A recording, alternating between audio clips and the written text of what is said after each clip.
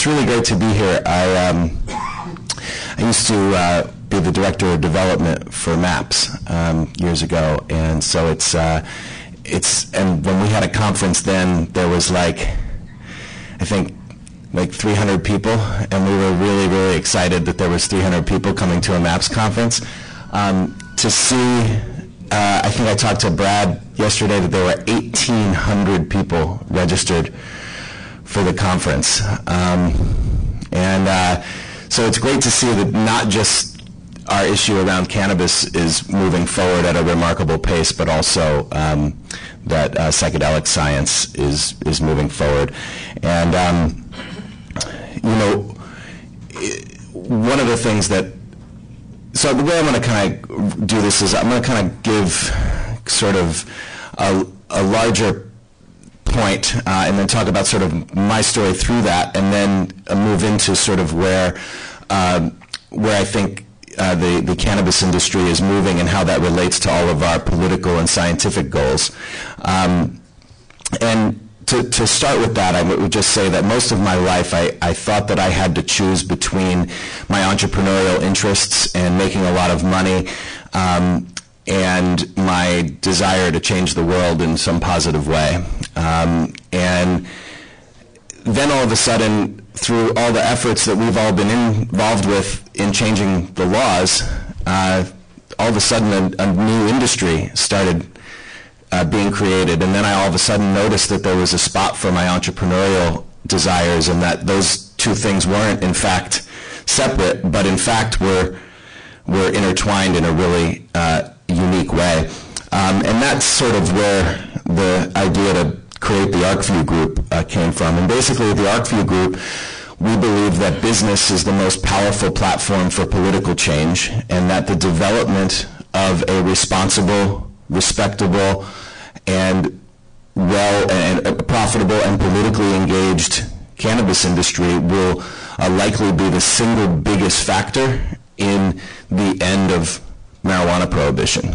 And so to that end, we started in 2010. I started with Steve D'Angelo from Harborside Health Center, basically because we saw this opportunity where there were all these people that were interested in investing in the cannabis industry, and also all these people who were looking to create businesses in the cannabis industry, but they weren't finding each other.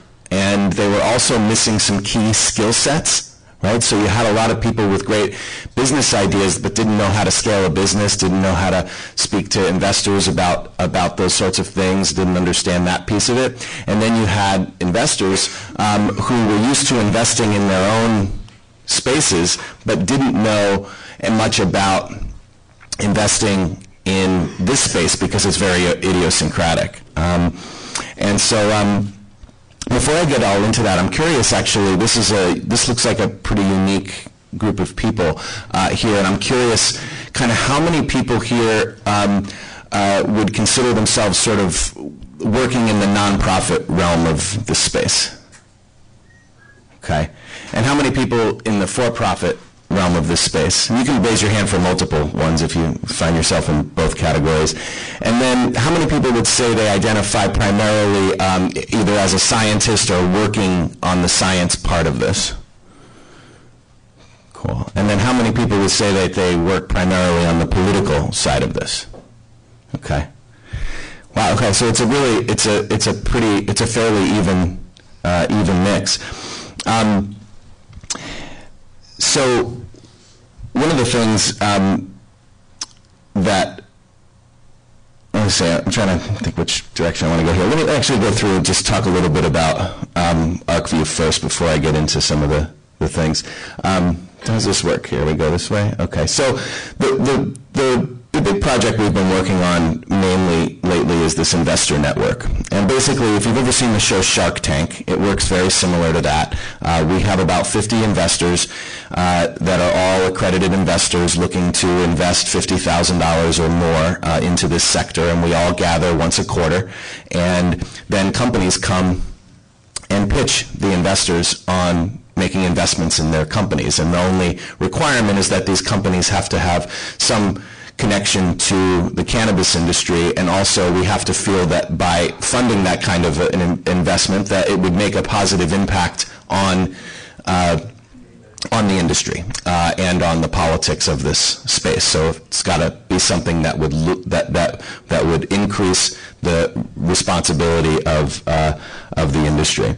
And so we gather each quarter to do that, and the media has been very excited about what we're doing. Interestingly enough, there are tons of groups like this around the country that do this for all kinds of different things, but the media is completely not interested in that. But they are fascinated by the rise of the cannabis industry, and so finally we're starting to get coverage. Now, this is a very provocative image. We were not so thrilled with the cover image here, but the entire article is about our investor network and how, you know, you've got an interesting mix of people in that investor network. We've got billionaires and people representing venture capital funds, and then we also have people who've been some of the biggest donors to drug policy reform that are sitting at that table as well, who are looking to invest in the sector as well, and also some people who are the representatives of some of the biggest brands in our sector who are looking to make acquisitions and other things and looking at how this all plays out in the big scheme of things. But the real subversive act in all of this is that, you know, if you look at the quotes that I have in this article, I talk about how, you know, this is about, you know, changing the world and how business is a powerful platform for political change, and how this looks a lot like the renewable energy industry, and how this looks a lot like the organic foods industry, and how much impact has been created out of those industries. And so what you're finding is that people who really only care about money generally are reading about how their care of money could actually make a positive difference in the world and make them more money. And so that's the great subversive act in all of this that really gets me going. And this is an example of one of our meetings. This was in Seattle. We had the mayor of Seattle come and speak to us after the meeting. This is Amy Poinsett from MJ Freeway, and MJ Freeway has a point of sale and inventory management system that they have for dispensaries, and she's pitching to a group of investors and also other presenters that were presenting there as well for an investment. So people say, well, what opportunities are there really in this space? And there was a great quote by Mark Twain. He said that when there's a gold rush on, it's a good time to be in the pick and shovel business. And the same thing I think is true here, and there's this additional reason why in the cannabis industry being in something ancillary is generally more appealing for people, and that is that the legal risk is greatly reduced. And so some of the types of businesses that are developing we've identified sort of 12 segments, and I'll kind of walk through them a little bit and talk a little bit about each of them. Product standards, obviously, I think I mentioned Steep Hill is a great example of product standards. Steep Hill Labs and other laboratories, another Clean Green is another sort of organic certified for cannabis. Consumer information. This would be things like MJ Business Daily and web portals like Weed Maps, Sticky Guide, Leafly, these sorts of things. Advertising and promotion. Obviously, all these different businesses need advertising and promotion services just like any other business. That's a great opportunity. Human resources. I am shocked that nobody's really in this space yet. All these new companies that are getting started, they need staffing. They need people. They need to go out and find people that understand cannabis and also understand the business things that they need. That's the biggest problem I think facing the industry right now is talent that you could actually just plug right in and who are willing to work for equity at this point. And so that's an area where I'm just shocked there isn't more action. Business information, so that would also be things like MJ Business Daily and a Sea Change research, which I'll talk about as one of the projects we're working on later. Information management, point of sale systems, other ways of tracking what's going into the plants for the different regulators, etc. That's an interesting area. Professional services, so financial services and legal services, etc. Live experiences, things like this, or like various festivals and things like. Actually, a lot of things happening in Denver this weekend for 420. And agriculture. So the interesting thing about agriculture is that this is one area where I think that cannabis is going to be creating a lot more innovation now that the legal barriers are starting to fall. Michael Pollan in his book Botany of Desire talked a lot about how cannabis and humans have sort of evolved together and the relation between them and how they've sort of danced with each other through history. And that's true, and also to a large degree, a lot of the innovation that could happen in those areas has been stymied either by the fact that you can't do it on the research front, or you can't do it on the business front. But there's all these people who are these plant scientists for all these great companies around the country who would love to be playing with cannabis, but aren't. And so I think we're going to start seeing a lot more innovation in the plant science realm. One of the companies at our angel group is out of Sweden, and they're like a company that's been funded heavily to develop new LED technologies, and then so now they're starting a special thing just in the U.S. to really look at cannabis, and I think they're like the first few of what's going to be a real wave of people coming into work with these plants. Cannabis complements, obviously, consumption devices, etc. And now the thing about consumption devices and also agriculture is that it's not like cannabis is new. It's not like this is really a new industry. It's just both those industries have been lying for a long time, right? In the agriculture business, they've said that they're growing tomatoes, and in the cannabis complement business, they're saying that it's for tobacco. And so one of the areas I see for opportunity is in both of those sectors. You're starting to see companies that have nutrients and soils and stuff. You're starting to see a lot of them start to come out and actually say what they're actually for. And I admire that bravery, and I also think that it's also partly about changing the rules of the game in a way that reward people who are willing to take the risk to announce what they actually do, because it creates customer loyalty, it creates an opportunity for them to sell their products in dispensaries, et cetera, et cetera. And this kind of goes to a larger point. I'll wait on that one.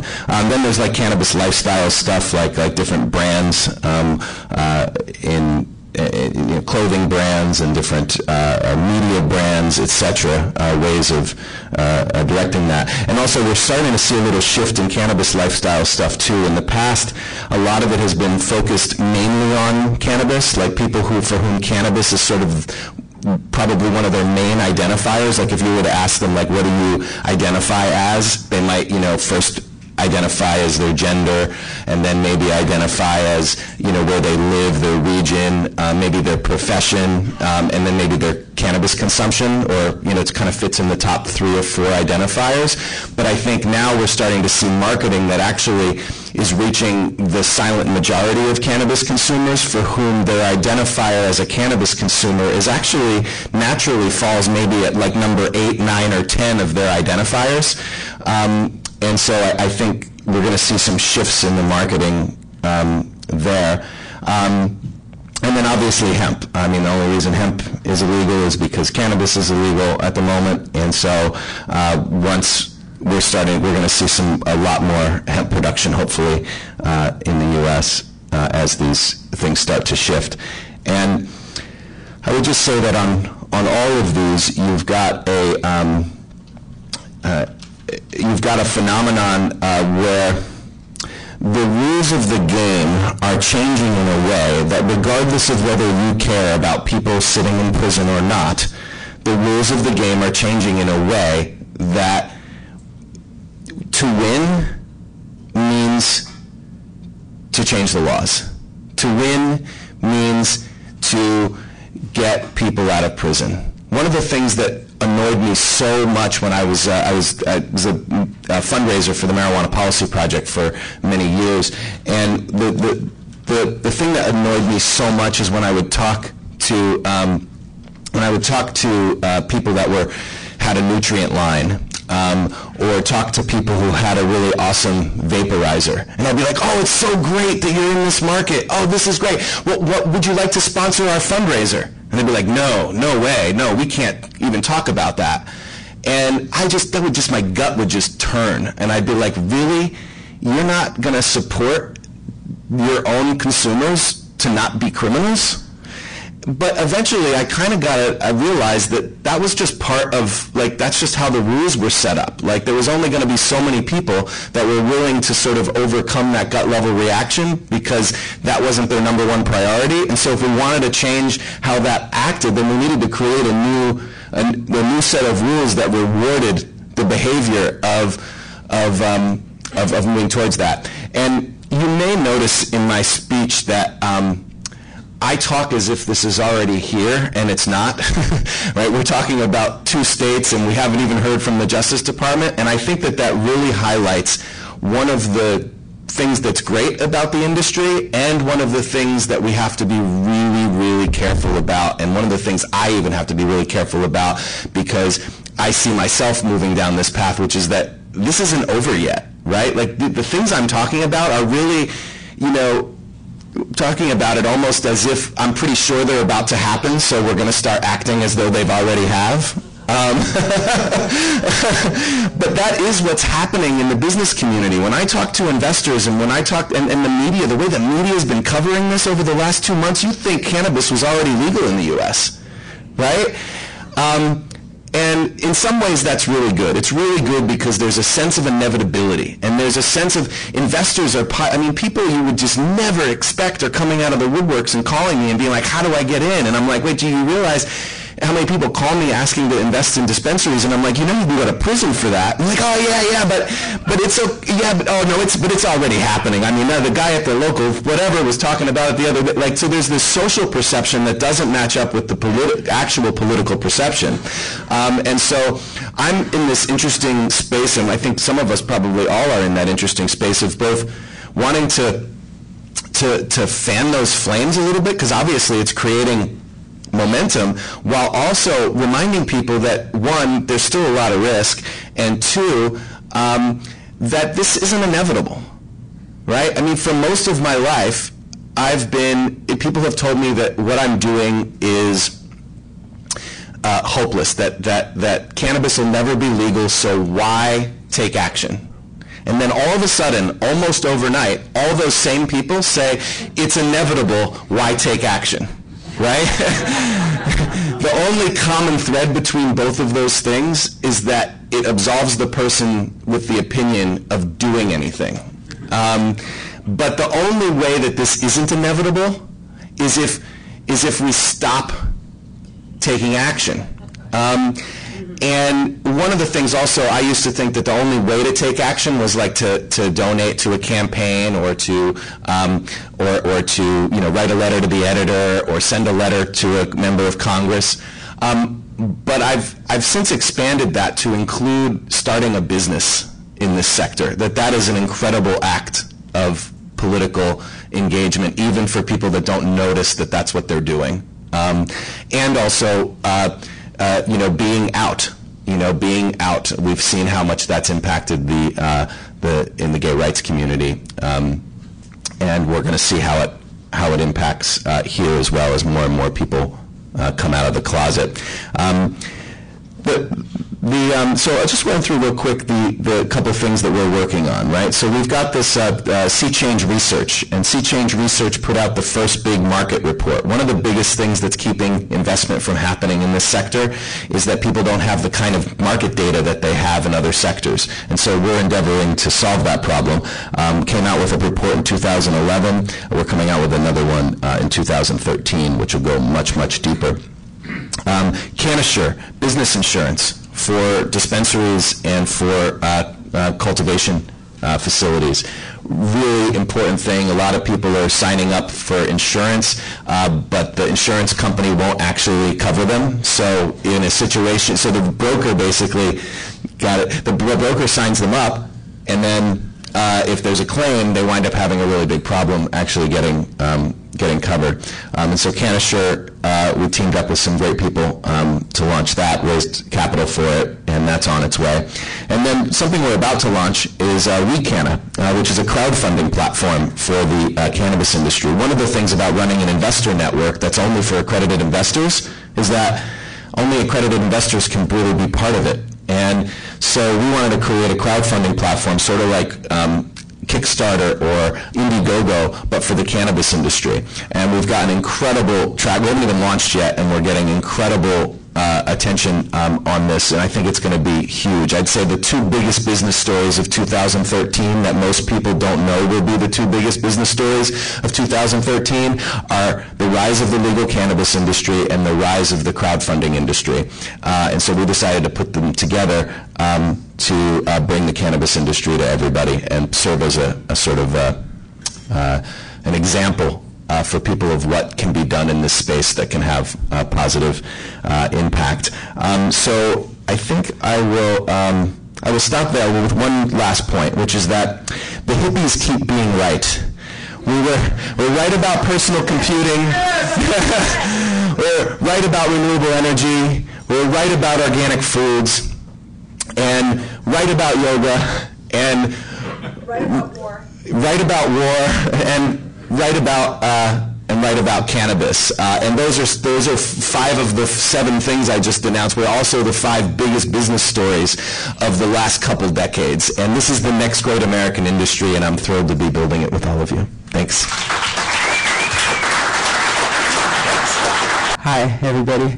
I'm Mimi Pereg, and I'm actually need to wait till it comes up, but meanwhile, I will just say a couple of words about WHAM, which is where I got my proud beginnings and mentored under the tutelage of Valerie Corral, and where I got my heart for this business.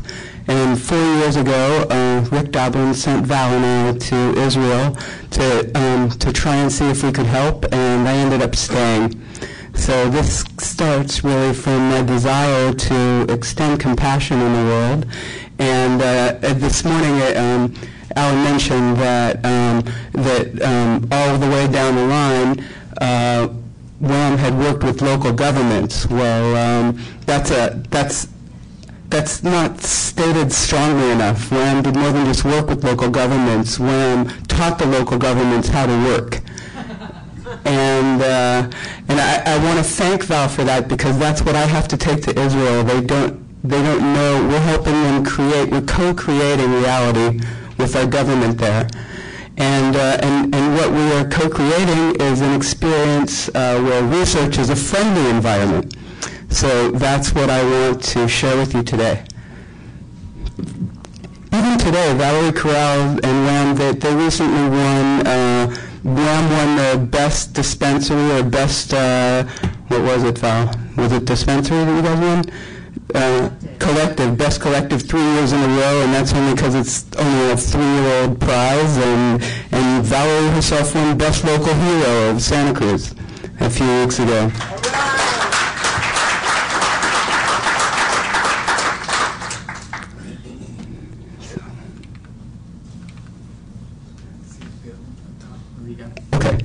All right, so first of all, I want to start off by saying that Israel has a long tradition of cannabis research.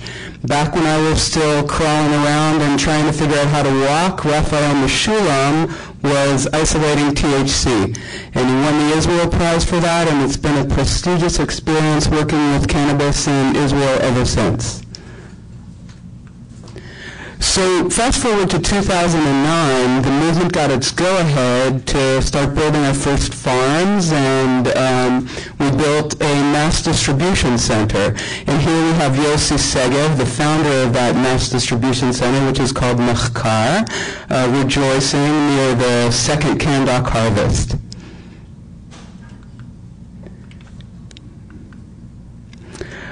And on the distribution end, we were initially given this small room in Building 6 in a mental hospital called Abarbanel in a city just south of Tel Aviv.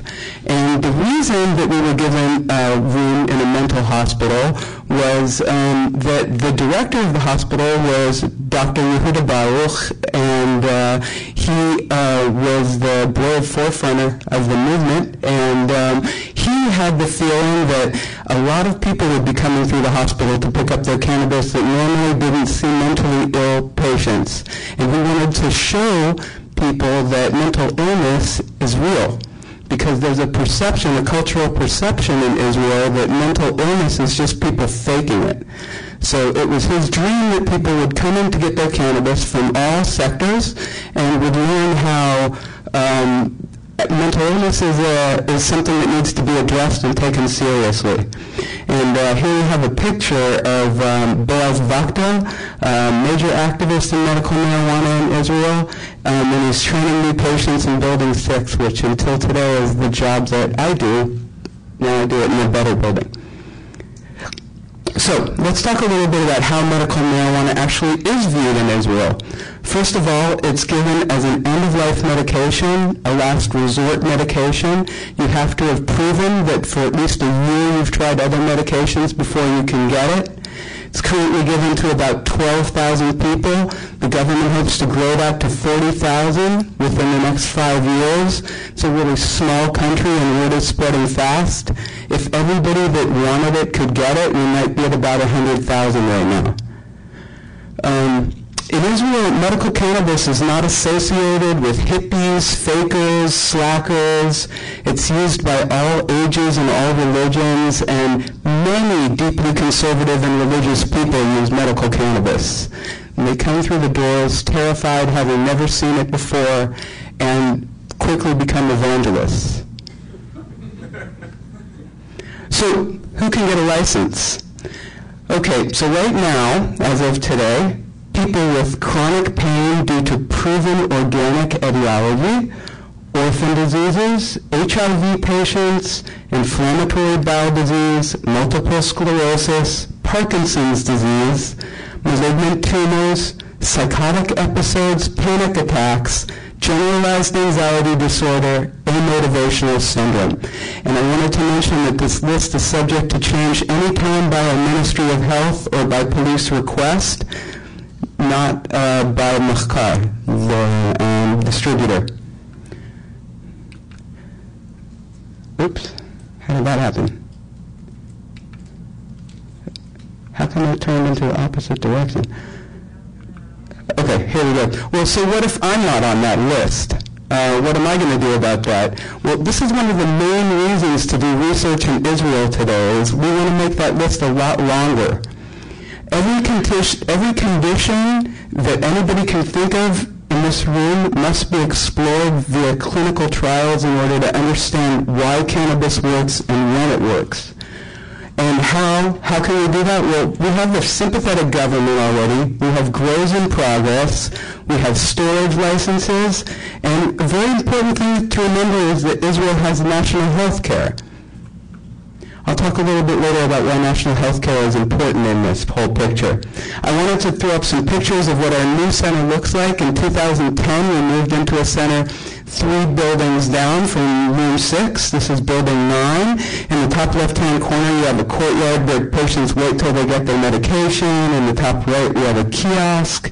In the bottom left, we have an organic chemist lab that's now filled out with a lot more machines. And in the bottom right, you have our national locker. for storage, and that's about half of it. Oh, no, it switched again. Okay, and simultaneously we're already busy gathering data. So during these last 3.5 years that we've been in business, Mahkar has collected vast amounts of data which we've presented to Dr. Yehuda Baruch following his requests, such as how much is needed to treat different conditions and strain preferences by conditions. But this is merely the beginning. I wanted to talk a bit about subsidies to cannabis in Israel. Volcanoes are partially or fully subsidized by 3 of Israel's 4 healthcare groups and 4 of Israel's patient care groups, such as the Victims of the Holocaust, subsidize volcanoes. Vaporizers are placed in 4 of the biggest hospitals, and you can request a private balloon and mouthpiece and walk around to your treatments using a volcano. And Israel is currently the only country in the world to approve a medical device for cannabis use inside a hospital setting. As of last week, Maccabi, the biggest healthcare provider in Israel, subsidizes patients' cannabis just like any other medication.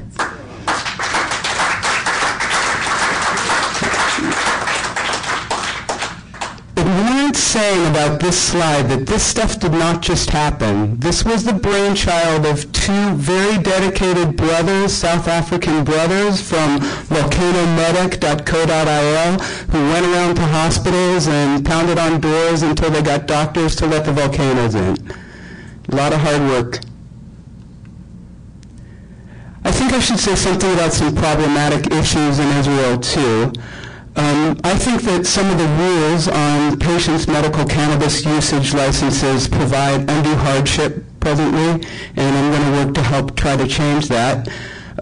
We can't produce anything but oil and bud after June 1st in Israel, and another problem is that once you heal, you might lose your license in Israel. Secondary indications are ignored. So if you got a license for cancer and it was to reduce nausea, as soon as you finish all of your treatments, your license will not be renewed.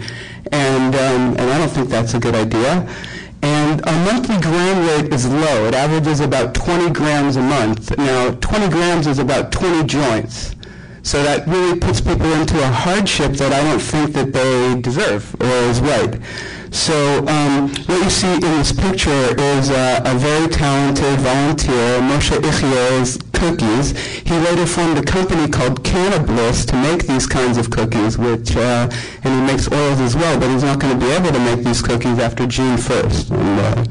And the patients just love them, so it's pity. So what are our biggest needs in Israel right now? Our number one biggest need right now is that we need to educate medical professionals. Some of our doctors, many of our doctors, still don't know about the benefits of cannabis, and many doctors still fear cannabis. Doctors still fear reprisals for prescribing cannabis and will trust clinical-based trial research. Doctors fear becoming pot shops in Israel. So I wanted to say a little bit about what I've noticed as a trainer over the last 3.5 years about why patients voluntarily quit using cannabis, something we don't hear a lot about in our industry. Some patients quit because new health issues arise. Some patients quit because strains change too often, and other patients quit because strains don't change often enough. Some patients quit because sufficient training wasn't offered to them, and others because support around them decreases for marijuana use. And some patients, even though we subsidize cannabis and it only costs them about $100 US a month, still can't afford it. Again with the backwards, forwards thing. It's not me.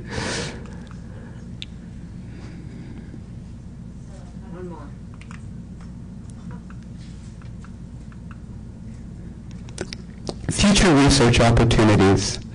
Okay, national health care. What does national health care mean? National health care means that everybody's records are available for retrospective data. we can do harm reduction studies like nobody's business in Israel. We can go in and find out as many years as you want before they started using cannabis, while they're using cannabis, and after they stop using cannabis, exactly what other medications they used and what other conditions they had. It's just a process of crunching numbers for us. That's an incredible strength when you're doing research. 2 of the 4 healthcare groups, that's over 60% of the population, are already participating in providing historical data to the Ministry of Health about cannabis use. Researchers coming to Israel don't have to be Israeli, only the PI has to be Israeli, and all the legal growers will compete for research contracts, and all the growers are working on GMP, which is for standardizing methods of production. So ideas and questions, I guess, we're saving till afterwards, and I'd be happy to talk to everybody here and more. I could talk about this, of course, I do talk about this all the time. Thank you. It's a singular privilege and honor to be here, and I'm humbled to follow such distinguished speakers and people who have accomplished so very much in this arena. It's now I'm going to address a few medical and scientific questions, and I want to preface my remarks with a video. I'll give you a little background here. This is was a video that was produced for really to interest investors, quite frankly. Here we are. So Charlotte has Dravet syndrome. It's a severe pediatric epilepsy. The seizures, when they start with Dravet, have status. They don't stop on their own, so they're 20 minutes or 30 minutes or longer. I think our first one was about a half hour. Every seizure after that for 2.5 years was a status seizure, and some were 4 hours long, 2 hours long, and at that point she's intubated in the ER, in the pediatric ICU, and medicine doesn't stop them. So that's we went through that for about 2.5 years. We got diagnosed at 2.5 years old. A few times her heart has stopped during using these drugs, and I've done CPR on her, and a couple of those times, I just sort of let go of the fact that just to keep trying with her. And I said my goodbyes to her, and as I'm doing CPR on her in the hospital, kind of prepared myself for the worst. And she's still here, but she's been through a lot to get to this point. The doctor, she heard her history of seizures at that time and said, we have to pull her last med that she was on. Her exact words, we have reached the end of the line with medical options for Charlotte. And I don't know what to tell you, there's really nothing else we can do. And that's when we met the Stanleys, and that's when we got started on the CBD. After 6 months I really didn't think she would survive the seizures, 300 seizures a week, roughly. Grand mal, tonic-clonic seizures a week. Just to put in light what 300 a week is, it's about 4 an hour. It's one seizure every 15 minutes. So, sometimes it's really 5 minutes. It just never stopped. And so to see her seizure-free for 7 days. She went 7 days instantly. And we've been on it 9 months, and from that 300 seizures a week, she now has 0 to 1 tonic-clonic a week. And so it's a greater than 99% seizure reduction. And it's amazing. It's just absolutely amazing. To think that she wasn't going to survive, and look at her now, she has a life. During that time, she lost the ability to walk, talk, eat, and really just participate in life at all. She couldn't do anything. She just sort of lied in my arms, catatonic. And I thought that was it. There just wasn't a life for a person. But here we are. Oh, actually, you go ahead and finish that out. This is just a couple of more seconds.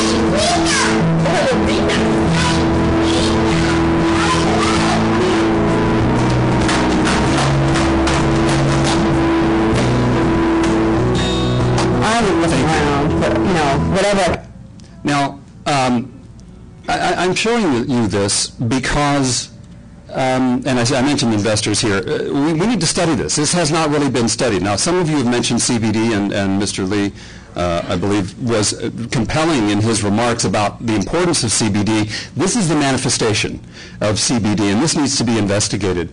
I want to speak to you about evidence-based medicine, and what you just saw is evidence, one form of medical evidence. It's an anecdotal evidence piece. It really is also potentially a case study. But doctors are taught, and I was at the University of Heidelberg where I went to medical school, and at Harvard Medical School where I did my postgraduate training, that we should practice medicine to the best of our ability based on what we know, what medical science teaches us, and what research studies indicate is effective and safe for our patients. And of course we couple that with our own experiences.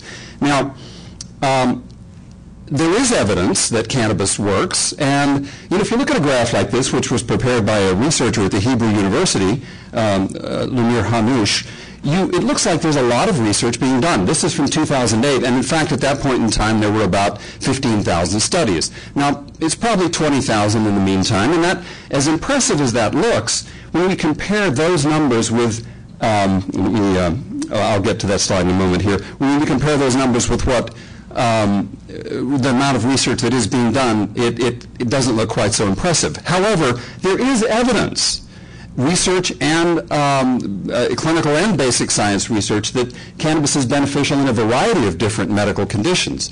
And unfortunately, many of these different supporting data are only one or two studies. This list was put together by Paul Armentano of Normal, and he's very much up on the research literature, and there's just not a lot happening. There's a wonderful website run by NIH and FDA called clinicaltrials.gov, and it tracks every clinical trial in the world. There are 143,000 odd in 184 countries. 69,000 of these are in the United States. They have a wonderful search instrument, and you can go in and look, put in any search term you want. I put in marijuana. 348 worldwide out of 143,000. If you put in the term cannabis, 271 come up. Now there's overlap there. Of those 348 trials, 237 are in the United States. Now, if you look further, pardon me, into this and search further, you'll find that of the 237 on marijuana, 73 are on dependence, 39 on withdrawal, 23 on addiction. Now there's overlap there, but well over half, probably, of the paltry 237 trials underway in the United States are on some negative aspect of marijuana or cannabis. 23 are on pain and only 8 on cancer, even though there is evidence that cannabis can be beneficial in potentially treating cancers or in preventing them.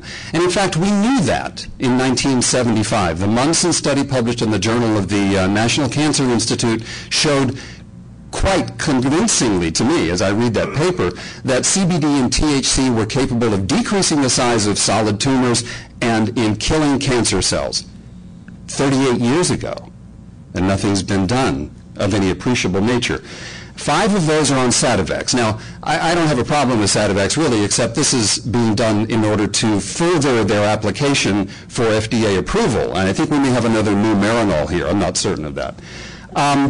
Now, the reason for this, I think, is was shown quite convincingly and surprisingly candidly in an interview with a NIDA, National Institute on Drug Abuse spokeswoman, Shirley Simpson, published in the New York Times in 2010. The article itself, researchers find medical study of marijuana discouraged, and in this article she says, as the National Institute on Drug Abuse, our focus is primarily on the negative consequences of marijuana use. We generally do not fund research on the potential beneficial medical effects of marijuana.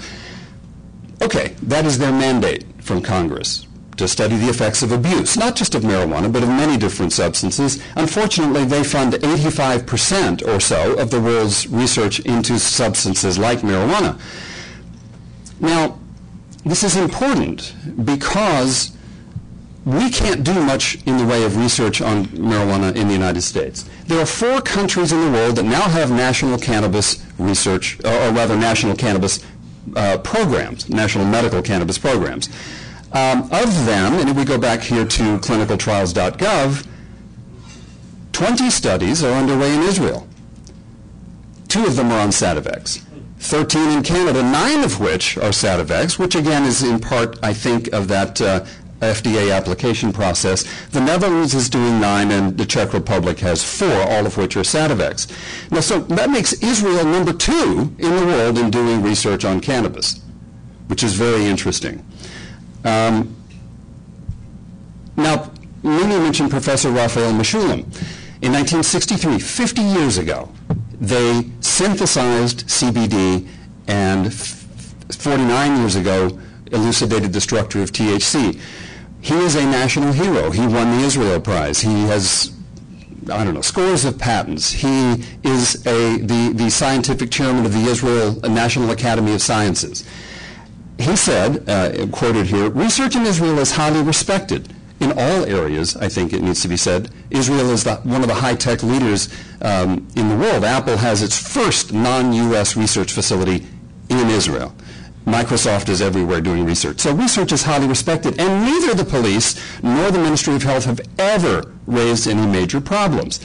They have been and still are very helpful. And this is true for both basic science and clinical studies on cannabis." Now, I met with Rafi Mechoulam when I was there in February, and he reiterated this. He, in fact, said, "We want people to do cannabis study in Israel." And he wrote out in his own hand a list of things that he has worked on and patented, interestingly, that are cannabis-based or endocannabinoid system-based. I find that fascinating. That is going on my wall. Now, Israel's medical cannabis program has been developed, cultured, and cultivated, really, is the right word, by some extraordinary people. This is Dr. Yehuda Baruch, whom Mimi mentioned.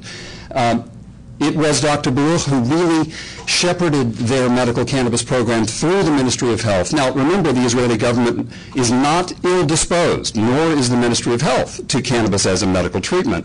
But it's kind of one of those things that people don't know a lot about. So it took someone of his caliber to really help, along with many others. This is in that storage facility, by the way, in Abarbanel. Yossi Segev is another who has invested not only time, and you saw him dancing at the harvest. He's a remarkably dedicated man, along with his wife. They have put their own funds into this. They have, along with Mimi, along with Dr. Baruch and many others, shepherded the Israeli program as well. And of course, Mimi has been instrumental in helping patients understand how to use this. We have in the United States a bit of a conundrum in that, for example, someone comes into my office, and Charlotte is a patient of mine, by the way, and they have absolutely no idea how to use marijuana to treat whatever medical problem there is. I tell them to the best of my ability, but then they go out to a dispensary. And I had a patient go to a dispensary, and the owner said, the guy behind the counter, the bud tender, said, "Nah, you don't want to do that. What you want is 50 milligrams of THC, and I got a nice pill of 50 milligrams right here." Totally wrong for this woman. Totally contravening everything I had said to her, and it confused her, and she called me in tears. So Mimi's function is to help patients understand how to use it. As she said, people are conservative and they're fearful and they don't know what to do, and that's what she does so brilliantly. And it's just a true honor and privilege to know her and to work with her. Now, let's look at some of the things that impinge on funding of cannabis research in the United States. First, you've got to get your funding. And of course, given all the other steps that are involved, it's kind of difficult to do that. Now, let's assume that you do get funding. Then you have to get your IRB, Institutional Review Board, approval for a clinical trial. That means a group of people, not necessarily scientists, some religious leaders, law enforcement, other doctors, psychologists, will review your clinical trial proposal to determine that there's nothing in there that's going to harm anybody, and that the benefits, the potential benefits anyway, of what you're going to learn may be more important than any risks, but it's to safeguard the subject. So you get your IRB approval. Then, in order to work on cannabis, you have to go through FDA approval, then DEA approval, and finally get NIDA approval. And we've seen NIDA's attitude, as per their own spokeswoman. So this is an extraordinarily difficult process, and as MAPS well knows, it doesn't always work the way it's supposed to. In fact, it seldom works the way it's supposed to. NIDA actually has to provide all of the research quality cannabis, quote unquote, that's to be used in the study, and they say explicitly that their supplies are limited. Now let's contrast that to Israel. You get your funding, you get your IRB approval, and you can do the studies. Dr. Baruch told me when I was there, I've been to Israel now twice this year, in February for 2 weeks and in March for 2 weeks, again meeting with Professor Meshulam and Mimi and of course many others. And Dr. Baruch said, if you can get funding and you can get IRB approval, you can do it. Now that is the best carte blanche invitation I've ever had for anything. And I think that it's an opportunity, and we need to be jumping on this. In my medical practice, I have seen patients with a variety of different medical conditions that actually go further than that list, I have to say. And I have prepared some protocols that can be quickly translated into clinical trials in Israel. Now, the three that I've really worked on that can be quickly implemented are basal cell carcinoma, seizure disorders, and interestingly metastatic prostate cancer, because there are indications that the one marker we use to track the progression of prostate cancer, prostate-specific antigen, goes down precipitously, and pain control is very, very good when using concentrates. And this is something that we can explore. Now, as Mimi said, there are only 2 different dosing forms that are applicable in Israel currently, but we can study anything. And if we do study those things, for example, concentrates for cancer, if we do study those and we show benefit, this will translate into not only new dosing forms and opportunities to use these types of treatment options for patients in Israel, but also everywhere. Now, we can look at, there are 800 ALS patients in Israel, for example, and we can look at the progress, how cannabis impacts that. We can use the national healthcare system to go back to do retrospective studies, looking at savings and outcomes. This is an extraordinary opportunity, and I have patients who have benefited significantly in all of these areas. So why should we do research there? Thank you. The research climate is extraordinarily supportive of new and innovative inquiry. There's a very long history of research into cannabis going back to Rafi Meshulam 50 years ago. Medical marijuana isn't controversial in Israel. There are very few, if any, major governmental or administrative obstacles to doing research there. The research community, the researchers, the physicians, the scientists are highly skilled, very, very motivated, and very excited about doing work in this arena. It's comparatively cost-effective to do clinical trials there. It can cost upwards of $11,000 to $15,000 per subject here for doing phase 1 clinical trials, for example, for pharmaceutical development. And the national medical insurance programs already support medical marijuana and even pay for it. Now, of course, we'd have to pay for this, what's supplied to the subjects. And importantly, in Israel, there's a requirement that if someone benefits from your clinical study, you have to keep giving them that substance because it helps them. Here, we're all done. See ya. Now, here's some other practical considerations. 110 million people live in the 18 states and Washington, D.C. that have medical marijuana legislation in this country. 17 more states are now actively considering passing medical marijuana legislation. The Illinois House just a couple of days ago did. 3 million people are already medical cannabis or medical marijuana patients. That number, of course, will increase. And the rapid development of new ways, new treatment options for patients will have significant spillover value back here. Because even though we can't do the research here, we can still use it here. So what we learn in Israel can have immense implications for our ability to treat our patients as effectively as possible in this country. Now, aside from being so America-focused, this will have impact all around the world. Countries in Europe are debating medical cannabis. This Czech Republic's not the first to do so, nor will it be the last to implement a program. So the work that we do in clinical trials will benefit not only people here in this country or in Israel, but people everywhere around the world. And I think it's time to get started. Thank you. Let me make one more comment. That video of Charlotte caught the attention of Sanjay Gupta of CNN. And he came out to Colorado, spent 2 days with that family, and then he followed me to Israel. And he spent 2 days with me there and interviewed people, some of those, unfortunately not all of those whom you saw in this presentation, because the Ministry of Health said you can't do interviews. But there will be an hour-long special with Sanjay Gupta on this subject in June. I don't know when, but it's important. And as you've heard from so many people, things are changing, and they're changing rapidly, and it's a train that's gathering speed. Thank you again.